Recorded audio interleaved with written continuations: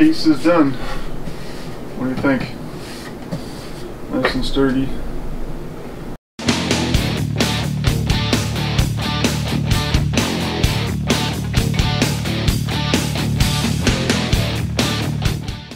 Alright, let's get started on this bookcase door secret room thing that we're doing. But first we gotta talk math, because number one thing when you're doing a project like this is you gotta figure out how big you need for this bookcase. We need to figure out if I can fit school folders, at least on the bottom shelf. So I have to make it deep enough to fit these folders and any other books, bigger ones, but I want the top shelf, you know, to be able to handle just regular books.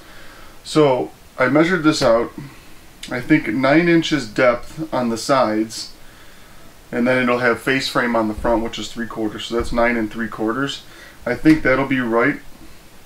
And I don't want to make it too deep because I want this to be a decent size. I don't want it to be too deep for smaller books, so I'm trying to go in between. This might stick out a little bit over the edge, but that's fine with me. I just don't want it too deep. So I think what I'm going to do is, I figured out we're going to do like 4 foot tall on the sides because I think that'll work out good. And then the width, so how I figured out the width is we're dealing with, if you know how the studs are, so there's studs every 16 inches. So I want to put it in between 3 studs, so in between the 2 studs, I'm going to take the middle stud out. So that's 32 inches on center from the stud to the stud if I take the middle one out and just add cross pieces at the top and the bottom.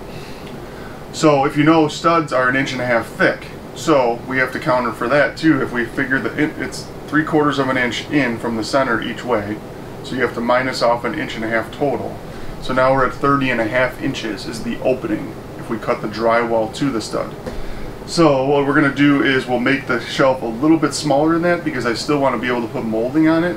So I'm thinking we'll take like 1/2 or 3/4 of an inch off of that. So I'm thinking we'll do it like 30 inches, maybe 29 3/4. That'll give me room for it to swing in and out, back, to open up, but still leave enough room that we only have to overlap like 1/2 inch on the molding. So this is the stuff you need to think about when you're doing something like this. So that's what we're going to do. I'm going to cut the sides first, which are going to be 4 foot tall, 9 inches deep. So we'll cut 2 of those. I'm going to use 3/4 plywood, I think. The birch plywood I have is good enough. I think it'll be nice and smooth for painting because we're just going to paint the whole thing white. So we'll primer it and paint it. So I'm going to cut all the pieces. We got to cut 2 top pieces. What I'm going to do on the back piece is I'm going to inset it inside of the shelves because I think that'll add some sturdiness to it if I get it inside of there. So I'm going to cut those to fit in between each shelf on the back, and then we Craig jig it from behind, and that'll give us a nice sturdy, you know, keep it from flexing is what I'm thinking, along with the face frame on the front because we're going to face frame the front of it. So what I want to do is, I know what I want for size. I'm going to keep the face frame pretty skinny, maybe like 1 or 1.25 inches, just to cover the edges of the plywood. The face frame, I'll either do it MDF or I have some pine, some actual pine boards here. I could make it out of pine and just paint it one way or the other, but we'll use some kind of hardwood or something that's not plywood because we don't want it to look like plywood edges. But we'll build the face frame to put on the whole outside edge so you won't see the unfinished plywood edge. So I'm going to start cutting pieces, and then when I get the pieces cut, I think we're going to do 3 shelves. The bottom shelf will be deep, and then I think we'll probably have 3 shelves on top of it to make the 4 feet. But that's what so with the height, we'll do the bottom shelf just the height of this folder pretty much. You know, we'll make it just over the top of it because this is pretty much the tallest thing that's going to go in that bottom shelf. And then the upper shelves will probably be a little bit smaller, maybe like 8 inches or something like that. Most likely there's going to be a few books or some pictures or something on it. So we'll just leave it as it is. So we got to build the cabinet that's 48 inches by 29 3/4, 29.5 wide. And that'll fit right in our cubby when we cut the hole out. And then I ordered the hinges. If you're interested in them, they're special hinge just for making these bookcases that I'll show you when I get them. They're not in yet, but we're going to start with the bookcase first, and then we'll worry about the hinges. The other thing you have to keep in mind, the hinges, the way it swings, when the bookcase swings back, it's actually going to be sticking in probably halfway into the opening, and I want to make the opening big enough to fit drywall and stuff into that room. So I have to be able to fit 48 inches wide, you know, on end and on a diagonal, so I got to make sure that that doesn't stick in too much by my width. But you have to figure something 48 by 24, the diagonal is already over 48 inches. So being that I'm a couple, 6 inches wider than that, we should be good. I'm going to double check it, but I think it'll be good.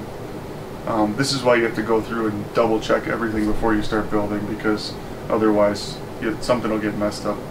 So let me get started. I'm going to cut a bunch of pieces. I won't bore you with that. I already told you we're just going to cut a bunch of plywood down, and then I'll show you the pieces. I'll lay them out on here. I'll show you what it's going to look like.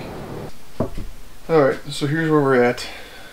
This is the bottom, the top's right here. 3 shelves in the middle, 2 sides. I'm just trying to figure out where I want to put the shelves. I got this one to fit that folder. And then I'm going to make these probably 3 equal, or I'll do 2 and then 1 shorter one at the top. So what I want to do next is, most of this I'm going to nail and glue together. But I am going to do some Craig jigging here to screw down to the bottoms and the tops. And then on the back pieces, which I haven't cut yet, I'm going to Craig jig them from behind to lock everything together. So I'll glue all the shelves in, and then, like I said, these back pieces are going to sit inside of here. So that'll make it sturdier, and then I'll screw it all together there. But this is where we're at now. This is the size of it. And so now I'm just going to do some Craig jig, and then I'm going to measure and cut these backing pieces, and then we'll glue and screw it all together.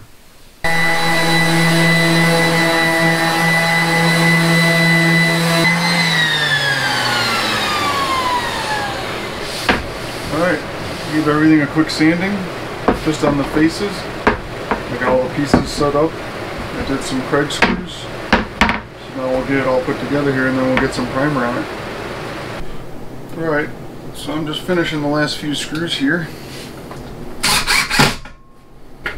You can tell I got all kinds of screws in the top to support this thing. Might be a little overkill, but I want it to be nice and sturdy since it is fairly heavy. See, I got it all clamped down here. Hold it together while I do this. It's also holding this. You can see how I got all the shelves in here. Alright, there we go. I'm just going to let this dry. All the pieces are together. I think we'll be in good shape. The case is done. What do you think? Nice and sturdy. Not too heavy. I thought it'd actually be heavier. It's not bad. So I'm going to move on. I got to build casing for this whole edge to go around. So we're going to measure that off. I don't know if I'm going to inset it or offset it on the outside, but we'll do like 1 inch thick, and then it'll go all the way around all these edges to cover them up. You could do edge banding or something like that. I like to use real wood or MDF or something just to cover these edges. I think it comes out nicer. But I'm going to go ahead and start cutting those strips, and we're going to glue them all on here. I had some of this MDF left over from the wainscoting project, so I ended up using this. It'll make a beautiful edge right on here, and it's already somewhat primed in the white. So I did 1.25 inches on the sides, and then all the center ones I did 1 inch, so they'll all fit right in here and cover over these shelves real nice. And I can just paint them. So what I'm going to do is I put 1 screw in here, 1 Craig screw.